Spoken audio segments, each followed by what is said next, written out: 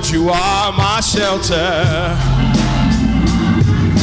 You're the peace in the time of storm. Oh Lord, you're my way Savior.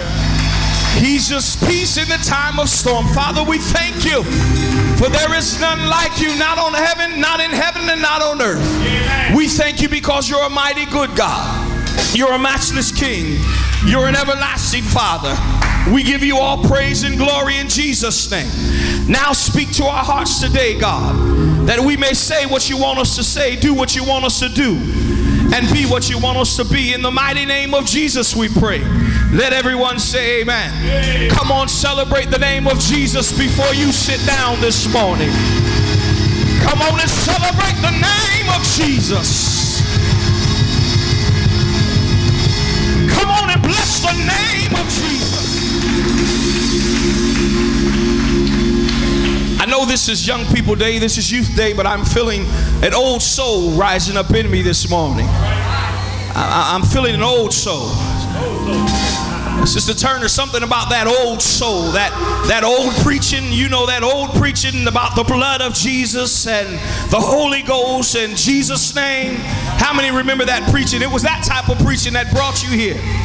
It was that type of preaching that made a way. Kim asked me if we were going to need towels for a demonstration. The only demonstration we're going to have today is a demonstration of the name of Jesus and a demonstration of the Holy Ghost. Someone say, if it had not been for the Holy Ghost which was on my side. Is there anybody in here that knows if it had not been for the Lord? Hey!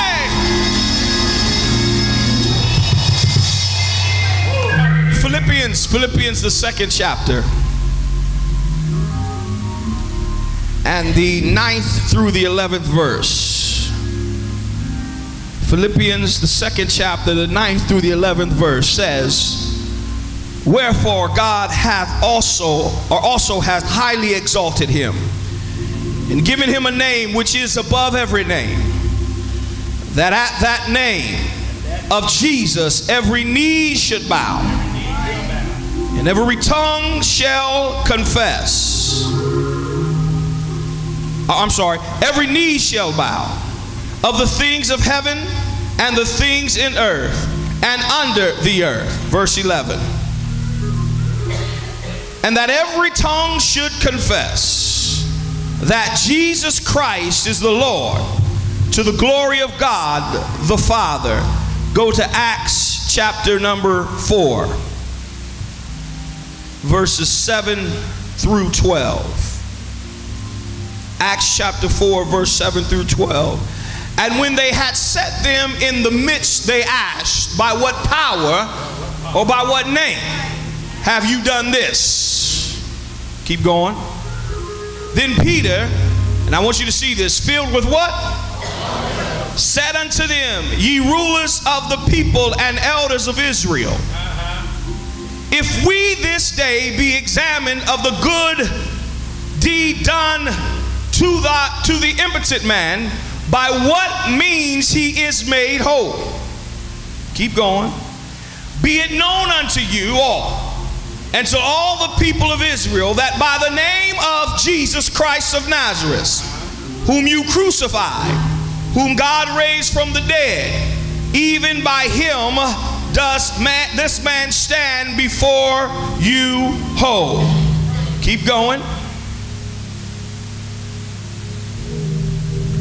This is the stone which was set at naught, you builders, which is become the head of the cornerstone. One more, Seth.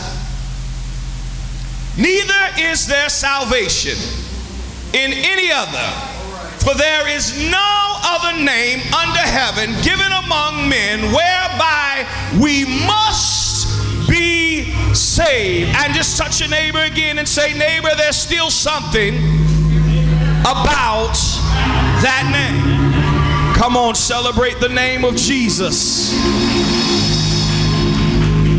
There is still something about that name. We must understand that life brings a lot of busyness. It has become so fast-paced, and I'm very guilty of this, that because of our natural lives, we neglect our spiritual life. I found it even in myself. I'll spend more time preparing for a basketball game, which didn't help me much on last week. But I'll spend more time preparing for a basketball game than at times preparing for what God is trying to tell me through the Word of God. And we have become so enamored by life and what life can bring us that we fail to understand that the only thing that we can receive is only by the grace of God.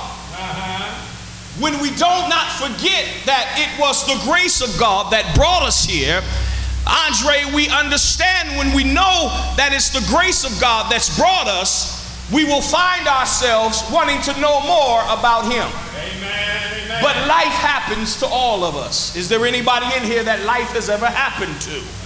Sometimes you think that you're up, but life happens and it brings you down. You think that when everything is going okay, Diane, as soon as life happens, we have a setback. But I heard someone say that a setback is only a setup for a blessing. Let me say that again. Your setback is only a setup to be blessed. Back to the times of Jesus. The times when the preacher would get to the microphone and he wouldn't say a whole lot of words, but he would just start to say Jesus. And it was like a contagious spirit would come over the house of God. He would get to the microphone and say, is there anybody in here that knows Jesus? And the church begins to think about everything Jesus has done for them. And so he said, it was by the name Jesus that we did this. And it was the name that the builders rejected. But he's become the head cornerstone. In other words, a cornerstone is the fundamental foundation of a structure to keep it right. And so Jesus is the fundamental foundation of the structure of who we are. If we don't have Jesus, we're going to fall. I don't care how much prayer you get. I don't care how much you tell the church to pray for you, until you get Jesus for yourself.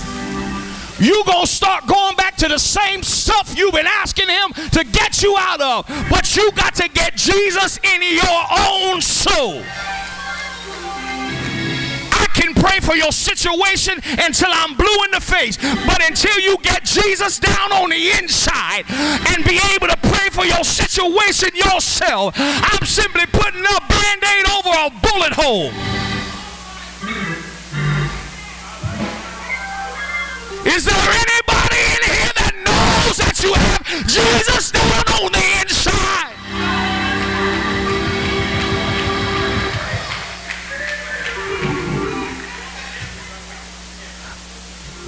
There's something about the name Jesus.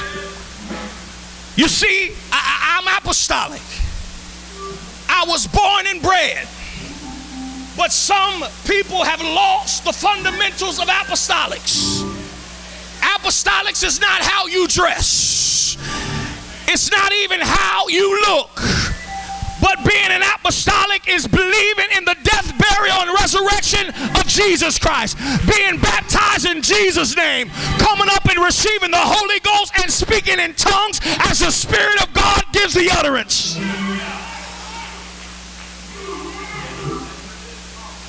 So, Peter said it was by the name of Jesus, but he was filled with what? The Holy Ghost. So, I asked this church today, church family, what will be known to the community, yes? Will we be known for having the biggest Bible class? Would that validate us? Would we want them to know that we have one of the greatest music ministries? Would that validate us? Would we be known to have one of the strongest youth departments? Would that validate us? Would we be able to blow our own horn and say, look at me and look what I have done? Would that validate us? Or will the Holy Ghost validate who we are? You see, I want this church to be known for the power of God. I want this church to be known that when folk from the community go to every other church, they just want deliverance. They can't find it anywhere, but they come into the house of God where the Holy Ghost is.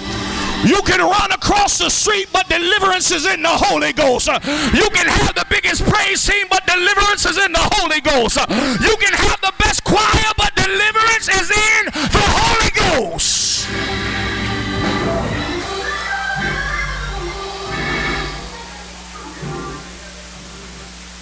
And so we must learn how to receive the Holy Ghost.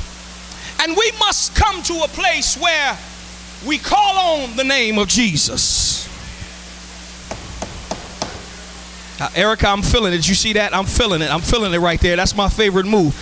There's something about the name Jesus that even the old folk used to sing songs about it.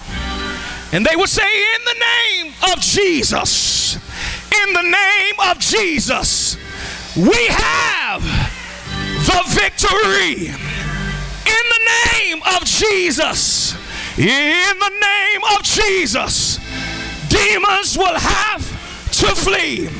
Oh, tell me, who can go before us when we call on God's great name? That name is, what's his name? What's his name? What's his name? Jesus. Hey! Some people call him all over the Bible, and I'm going to close now, but I want to make the roll call. Ephesians 2:20, call him the cornerstone. Colossians 1:15, call him the firstborn of all generations. 1 Timothy says he's the King of kings and the Lord of lords. John 8:12 says he is the light of the world. Isaiah 9:6 says he's the Prince of Peace. Luke 1:35 says he's the Son of God. Isaiah 9:6 calls him Emmanuel, interpreted God with us. Acts 10:36 says he is the Lord of all. 1 John 5:20 calls him the true God. Hebrews 12:2 says he's the author and finisher of our faith.